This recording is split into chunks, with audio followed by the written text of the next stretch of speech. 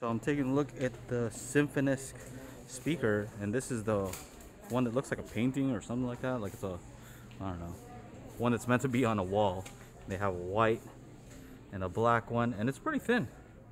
I saw a measurement of this on Audio Science Review and looked pretty decent, which is what I've found of other Sonos speakers too. So look at how thin it is.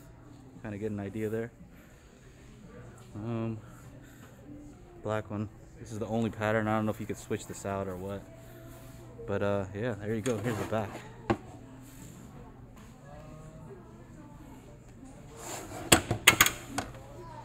And it is $200.